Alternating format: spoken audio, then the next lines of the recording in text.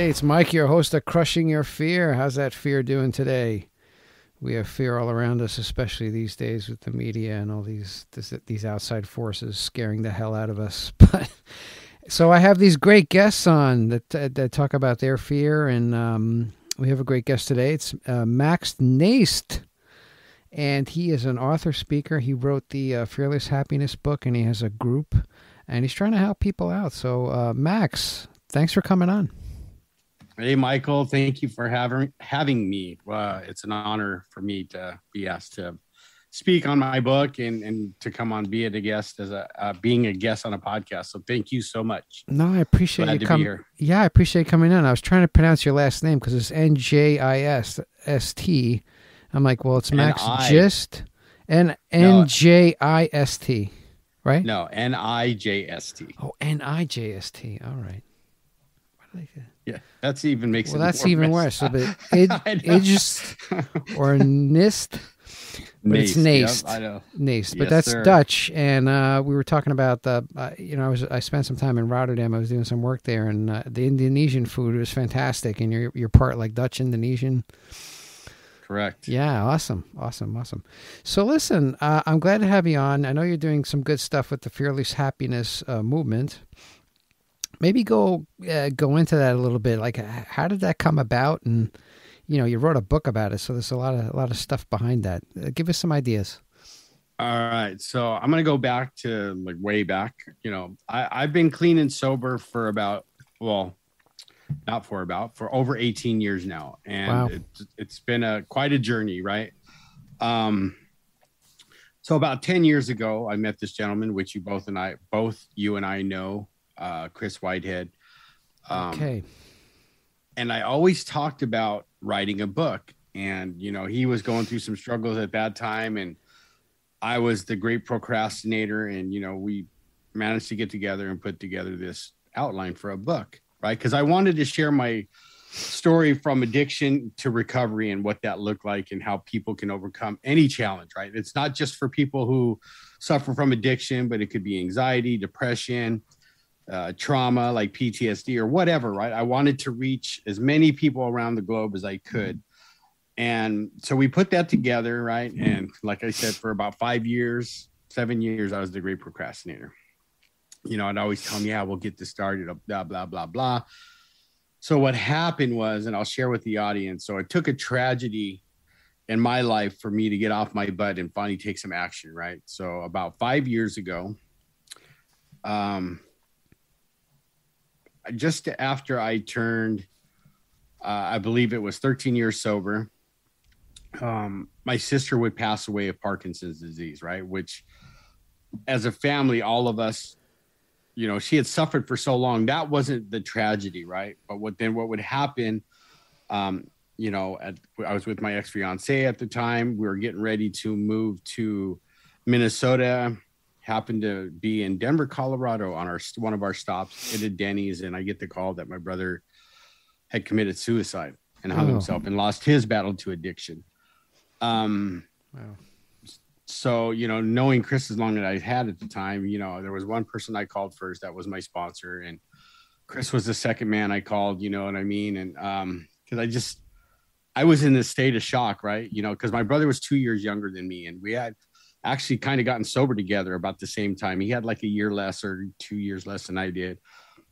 But we went from brothers who hated each other because we were using and, in and out of jail, and he went to prison, to couldn't stand each other, to when we got sober, we became very close again. And so that happened. And then 6 months later, my mom would pass away. Oh. On Thanksgiving Day. So this 24th of November was the 5-year anniversary of my mom's passing, right? Literally of a broken heart, because she had just lost 2 children like that. That's terrible. And so I began the process of putting the book together, and the Fearless Happiness, right? Because you saw how I put the Y in happiness, right? So I was, Chris talks about his best friend and business partner, Lonnie Robinson, a lot, right? And he was a very good friend of mine also. He was a coach and mentor of mine, and also a very good friend. One day we were thinking of the title, and it came out of my mouth, right? Like Fearless Happiness. right? Because I was thinking of my journey actually at the time, because I got to tell you, Michael, when I first got sober, I ran the streets. I was looking at a 3-year prison term, all that stuff that goes along with it, right? But when I got sober, you want to talk about being in fear. Like, I had no idea what recovery was. I didn't have any idea what AA or NA or any of those AAs were, you know what I mean? Let alone being sober and doing life, as they say, on life's terms without any drugs or whatever. So, and then I thought about happiness. What made me happy? And, as I did the work to stay sober, one thing my sponsor, my mentor, and a lot of my mentors taught me that was nothing outside of me is going to make me happy. Nothing. Right. That I would have to find the things that make me happy. So that's why I put the why in the happiness. And, it's been a journey. I got the book out, probably released the book. I believe it was right after my mom had passed away, and got the book out 2 years ago. And, I started this movement of helping people around the world find their fearless happiness. And what I mean by that, because we know that fear, are we ever really going to be fearless? Probably not, right? Because there's always something that's going to scare us a little bit, maybe even a lot. But it's in trusting that process and doing those things we don't like to do anyway, or facing our fears and doing it and doing the things right to get things done, right? And then the happiness, because my belief is happiness is fleeting, right? Like, we can be happy one moment, and the next minute we could be mad because some guy cut us off on the freeway. But that why in there, when I mean happiness, is when you find that happiness that really brings you joy. Joy is what is really lasting, if you think about it, right? Mm-hmm. Whether it's having grandkids, for me, it's being married to my wife. She's my best friend. She supports everything I do. Having healthy children, and it's been a crazy process, because like 2 years ago, I lost a granddaughter at 3 months and a day old. And then a week later, my son, 30 years old, would have a major stroke and almost pass. So it's just been one challenge after another, but I've always managed to find, the things that will make me happy. Right. And like being part of the same network, we know that gratitude is a huge thing for us, right? Finding those things we are grateful for. Right. So if I'm constantly thinking about what I'm grateful for, even if tragedy strikes, I can still find those things that will make me happy, right? Like, I was grateful that I wasn't out there doing drugs so I could help my mother, before she passed. Monday nights were my nights with her, and I'd spend the night and take care of her and hang out with her, right? I was grateful that my siblings, included me, because for a long time there, when I was in my active addiction, like, nobody wanted me around, right? And I just found that when I'm grateful, right, when I'm doing the G Code app, and I have my own gratitude journal that I keep, that I've been doing since I got sober, since day one, that it's very hard for me to get depressed anymore, because I have people like you in my life that invite me to be on their podcast and share my message. So that's how Fearless Happiness came about. So what I did was I put my journey, kind of like they say in layman's terms, so that anybody could use it, that anybody could read my book, see the principles that I live by, and get out of whatever challenge they're going through. Wow. That's a lot of stuff that happened to you in your life, and a lot of tragedy, but you've come through it, and now you're trying to help others. So you're channeling all the stuff that you went through. And that's heavy duty, like a lot of loss, and a lot of grief that you probably went through. And I think that's what people are. I think that's the thing in life everybody wants. They just want to be happy, right? They're looking for happiness. They're looking for joy. And some people find it through, or they think they find it through, addiction to things. Right. They think they take a vacation and everything's going to be great, but they just spend a lot of money, and then they come back and then they're back in their situation. So it's just a patch. But really, happiness, deep down happiness, is just, I guess you just got to take a look at your life and see what doesn't work for you, Absolutely. And make those tough decisions, you know, and surround yourself with people. Like we're in Apex, and there's a lot of people that, you know, they have the G code, and one of them is gratitude, right? Giving gratitude for where you are and what you have. Absolutely. You know, and it's just we don't look at that. We're not happy with what we have. We always want something else, right? But if you just stopped and just think about, look, I got, okay, like you and I are in a house, right? We're not living out of a cardboard box, right? We have clothes. We're going to probably eat later, right? We got some food. Right. We got people around us. You have a wife, which is fantastic, and kids and the family. I mean, a lot of people don't have that stuff, and we take all that stuff for granted. Absolutely. And grandkids. So I'm really grateful. Grandkids too. Wow. I get to be a grandfather. Wow. That's cool. But so I mean, like, how do you, the people that come to you, I guess, what are their, I mean, fearless happiness, like what are their fears, I guess, and how do you guide them through their trauma and their angst, and how do you get them out of it, you know? Or how do you approach it? Like, do you say, hey, look at what you have and what you're not seeing? And I don't know. Right. Well, there's the approach I use, right? What I've taught as a substance abuse counselor is always meet someone where they're at, right? I can't expect someone who's coming into treatment for drug addiction, right, to be happy and go lucky like I am because I've got 18 years, right? So I got to meet them where they're at and figure out like where they're coming from. So depending on the issue, right? Like if it's a serious trauma, right? PTSD, say it's sexual abuse or whatever, right? There's only so much I can do because I'm not a licensed therapist, but I can help them plant their feet where they're at, if that makes sense. What I do, because I know I've worked with so many, right? And they're always like, I need this, I need to do this, I need to do that, right? They're not even thinking about where they're at for the moment, right? So sometimes I'll take them outside, and like where I work, I have a beautiful view of the canyon, right? So I'll tell them, I'll sit there and I'll have them look out, and then I have them look where their feet are. And I said, where are you at right now? Right. So I try to ground them first to see, you know, they're not out on the streets, right?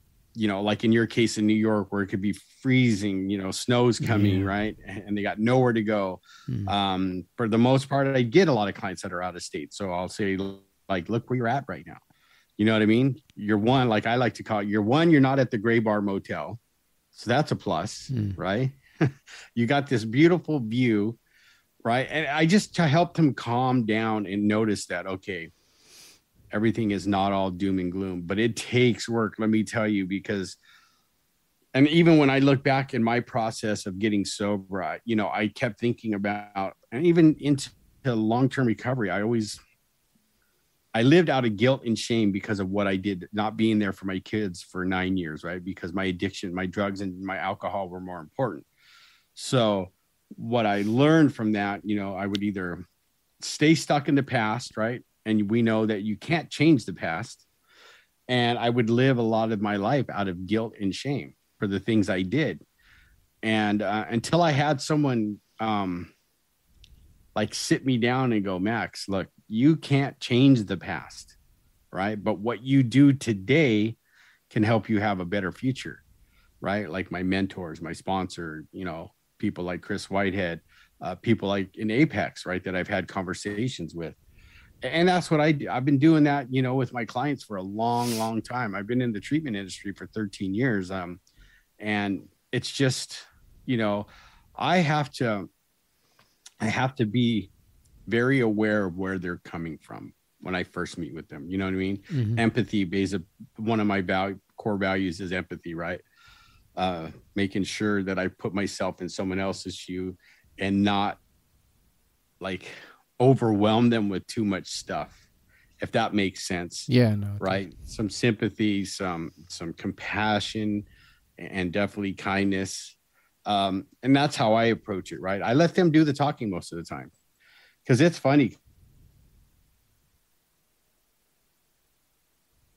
right? But it's an hour session, and I'll sit there and I said, okay, so I'll grab my phone, right? And I'll start doing this, like I'm texting, but I'm not really texting. And they'll go, "Hey, isn't this our session?" I go, "You can whatever." I said, "This is your session. You can talk or not." And then all of a sudden, stuff will start flowing out of their mouths. You know what I mean? Like when they want some, right? And just making sure they're being heard and stuff like that. So that's how I approach it. Is just meeting them where they're at, right, with a lot of love and compassion and empathy, and then letting them self-direct where they want to go, if that makes sense. No, right. Yeah. So I had somebody else on about a year or maybe a little bit more ago, and he he's involved in the church, and he's a pastor, and he said the thing I do is I meet them where they're at. I go to their level and I lift them up. That's what he does. And I said that makes a lot of sense. You can't preach down to them. You have to be at their level and say, "Hey, it's okay. Let's go together," and we go to that next level and try to lift them up.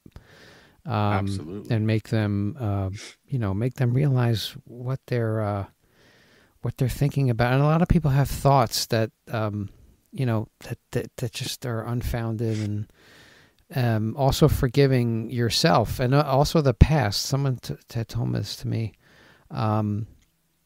It was great. Like, God, I know God forgives me, and I'm not greater than God, so I can forgive myself. Right? Yeah, I can tell you another way to put it. Like, my sponsor told me this when I relapsed the last time, right? He said, "Hey, Max, forgive yourself because God already has." Yeah. And I was like, you know what I mean? It was one of those things like, oh, okay, I get it. Right? Yeah. Yeah. And then that's what I try to teach too. I try to teach my clients to forgive themselves first and foremost. And I said, for one, you're not a bad person. You're just a sick person trying to get well, right? You didn't, and I asked them, "You didn't commit murder, did you? You didn't do this, did you?" And they're like, "No, I just did my drugs. And, I abandoned my family." And I go, "Okay, so start forgiving yourself because you're here today and you're working on changing yourself." And they're just kind of, I get these looks like sometimes like I'm talking a different language. And then, but slowly it sinks in and they're going, "Okay, this guy," right? And in regards to empathy, right? When I can tell a client how they're feeling because I've been there before they even say anything, I got them. Yeah. They get it. You know what I mean? And then they start opening up to me. But until you can do that, then sometimes it's very difficult. No, I think people call themselves coaches or people who help other people. If you haven't been there, you don't know what the hell they're thinking, right? But people go out there and put themselves out and say, "Yeah, I can help you," and they, maybe they've had a privileged life or whatever. I don't know, but I mean, you got to get down to their level, and the only way to do that is to be there. Like you've been there in the past, and you see a lot of people that kind of just are kind of stuck too because of events in the past, right? A lot of people fear of, looking at the past and then thinking that it's going to happen again. It's just going to happen again. Things are not going to go my way. Things are going to be negative. And then when you're in that mindset, things will be negative, right? I mean, you got to get past that and be positive. What have you seen? It's the same thing, let me use an example that I saw firsthand. I saw this after a meeting one time, right? So I saw one guy, my friend, who was sponsoring my other friend. And my friend was all worked up and anxious, right? And his sponsor's like, "Yo, just slow down, stop. And he's like, he's very like just all over the place. And he goes, "What are you afraid of?" He asked that question. "What are you afraid of?" And the best answer I ever heard, so my friend said, "Well, I'm afraid it's not going to turn out the way I want it to." And my other friend said, "It probably won't." It probably won't.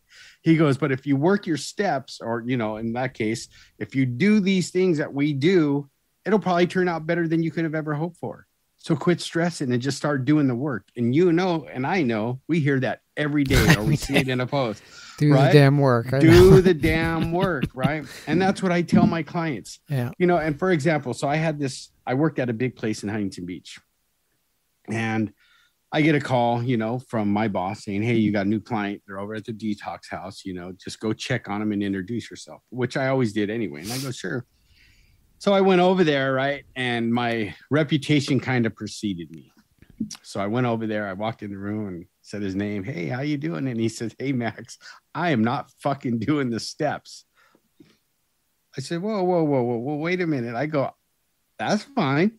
I said, I just came to check on you to see how you were doing. And he goes, I'm not doing the steps. I said, hey, I'm not asking you to do anything right now except to get well so we can get to work. And, I introduced, we were cool. And he ended up doing really well. Right. So when he turned a year sober, I think I had left the place. I get a message and he said, hey, Max, I got a sponsor and I worked the steps. And guess what?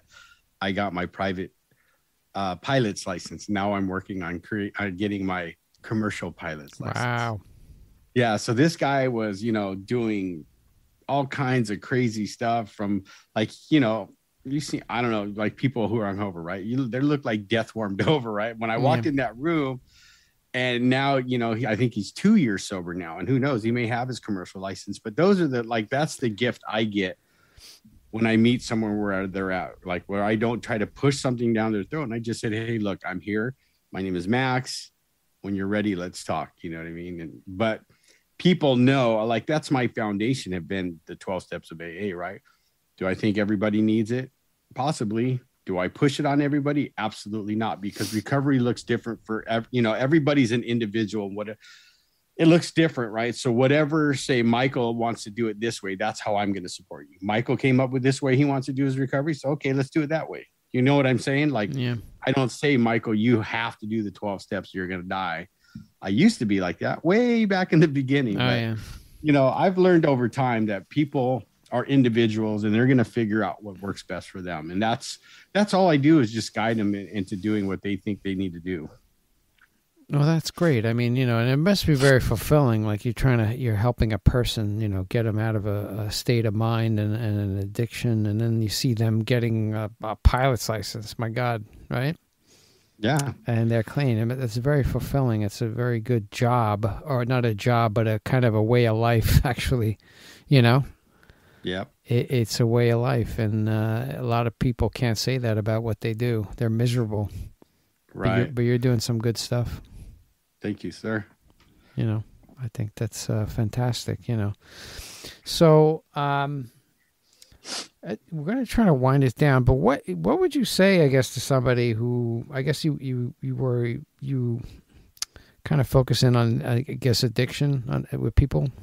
Or is it some other things? What are some of the other things?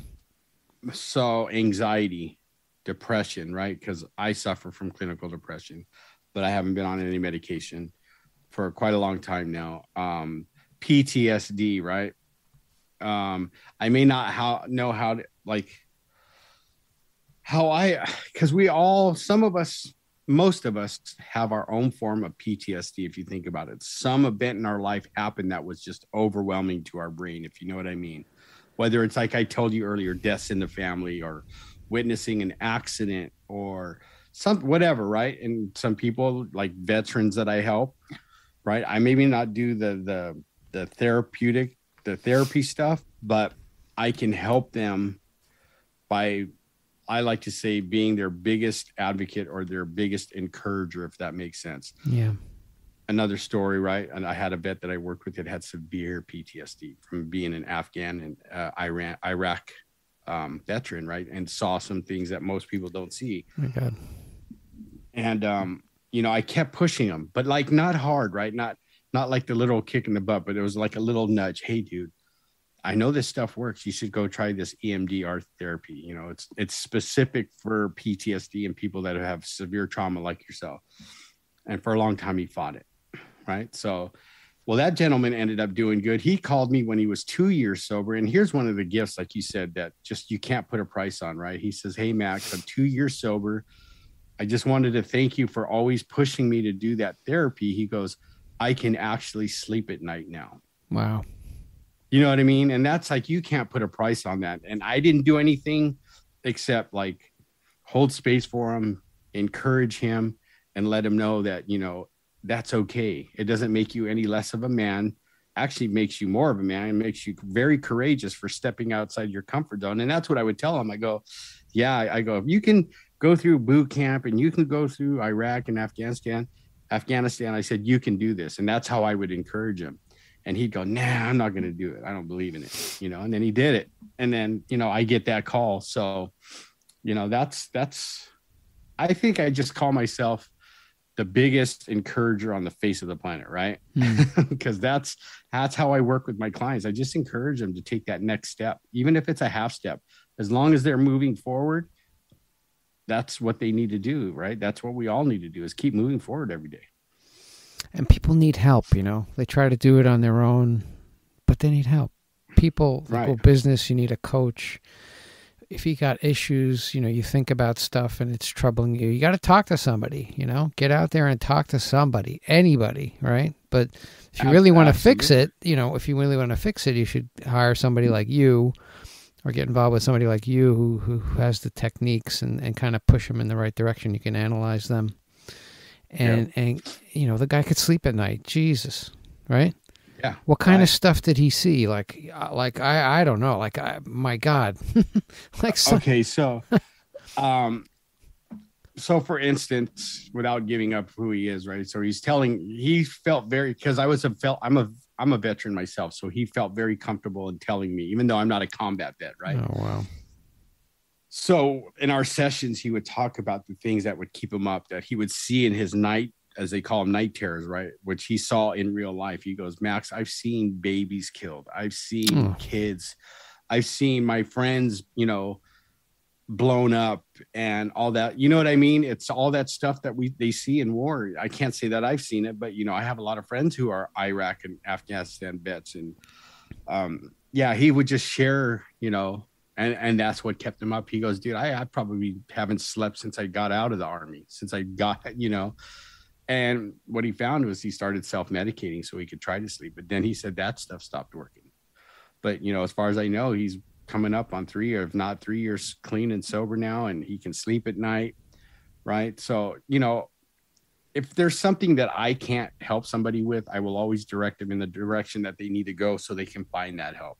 Yeah. Right. So like if I'm coaching someone in regards to addiction, right, there's more things I can help them with besides just going, hey, you need to go to meetings. You know what I mean? I give them real life experiences, stuff I did outside of meetings that helped me stay sober. So, you know, whether I'm working with an executive, a high performer, or a CEO, and see, I target the families too, because a lot of the times they get left out in the cold, right? Okay, my husband is going and getting treatment, but what do I do now? Right. So I educate the families on how they can best support not only their loved one, but how they can take care of themselves too. Right. Because they're affected too by this whole thing. Absolutely. And that's something I really didn't even think about. I mean, you know, you have the person you're treating, but what about the family that's just been through this trauma, and they see this guy falling apart or woman falling apart, and they're ripped up. They don't know how to handle it. So they that's fantastic. Yep. Wow. And you served, you said? You were a veteran? Yeah, I served I was a United States Navy from 86 to 89. Thank you for your service. That's awesome. And you know what? People should be grateful, because you got guys like you and the guy that saw babies being blown up. They don't realize how good they have it here, you know? And then they criticize these guys and defund police and all this crap that's out there, which is garbage. And these people should wake up and understand that their freedom is because of guys like you and him. You know? Absolutely. You know? Absolutely. It's disgusting. I don't want to get started on that. I know. Do a part 2 podcast. I know. I always start ranting, and I gotta stop. So, okay, great. Hey, this was awesome. If people want to get a hold of you, how do they do that? All right. So if you want to get a hold of me, you can message me on Facebook. I'm on Instagram, LinkedIn. What other ones? Maybe spell your name again, or what is it? Yeah. So if you want to find me, it's Max, M-A-X. Last name is spelled Nijst. So you can find me on Facebook. I have a free group. It's people from all different kinds of businesses, backgrounds, cultures, right? So that group is there to bring people together and create connections so they can overcome their challenges and become fearlessly happy, or fearless happiness. And that's the same name as my book, Fearless Happiness. And yeah, that's about it. I do Twitter, but not so often. You going to do any more speaking? I guess because of COVID, you were mentioning that kind of stopped. And yeah, I'm hoping to speak. I'm revamping and rebuilding a website, so I will have that too. I'll let you know as soon as that happens. But I am going to have a new website and kind of rebranding myself so I can get out there and speak. I'm going to link my podcast. I have a podcast too, if you want to listen to my podcast. Oh, wow. It's called the Fearless Happiness Podcast. Cool. It's on all the major platforms. And yeah, that's how, and hopefully 2022 is going to be our year, Michael, for all of us. I think so.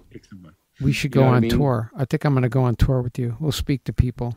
Like, I want to do that. I got my book. I got my manuscript. I'm getting it out. It's done. Yeah. I've decided it's one of my goals for 2022. It was 2021, but it didn't happen. But 2022 it's happening. And then the speaking too. I think I'm jumping into that too, because I think there's a lot of people that need help. There's a lot of fear that's out there.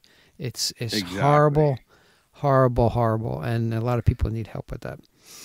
Absolutely. And that's what we're there for, right, Michael? I mean, I got to tell the audience. So that's what I'm here for, is to help you through any challenge, right? To let you know that you're not alone. There's people out there that have struggled just like you. So all you got to do. So like I said, if you need to get a hold of me, DM me. I'll answer any questions that I can, and we'll go from there. That's fantastic. And if you want to get a hold of me, I'm Michael at crushingyourfear.com. I can connect you with Max. Or if you just want to shoot the stuff, we can talk about whatever you want. And Max, I appreciate you coming on today.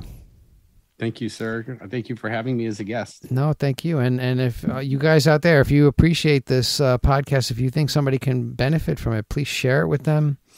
Subscribe, 5 stars. Everything is okay. And, I hope you guys have a great day, and just whatever fear you got, you got to crush it. You got to talk to somebody about it and try to get that out. Get that out, because it doesn't serve you. It doesn't help you. It just holds you back. All right, cool. Thanks, everyone. Thanks, Max. Thank you, sir.